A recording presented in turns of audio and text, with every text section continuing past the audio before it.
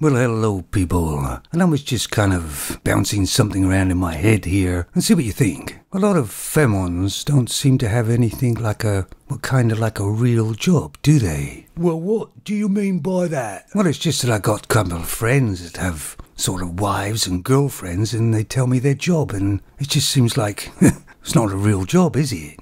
Like, I don't know, like there's a femon that does nails. What, you mean like those metal nails you put in wood? No.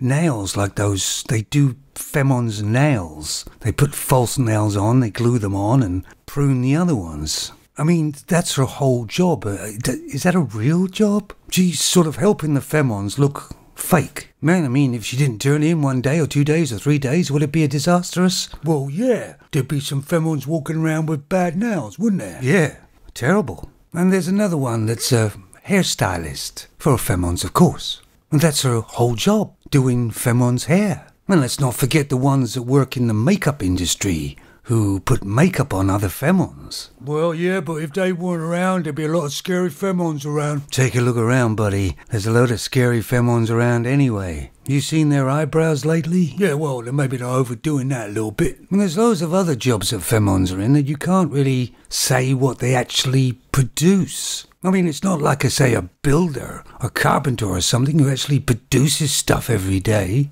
And not just for femons or males, produces it for everybody.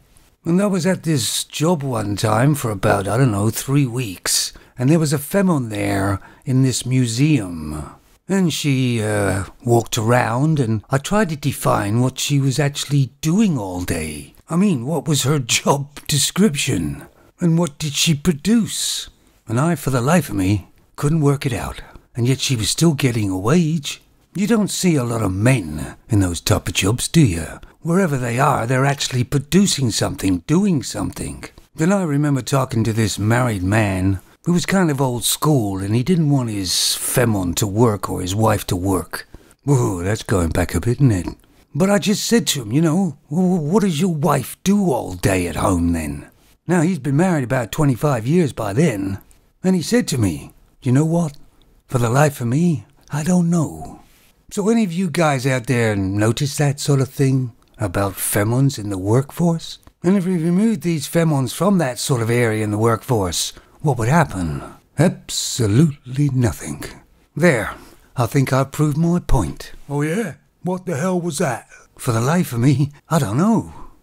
Take it easy, fellas. Yeah, bye guys, hey!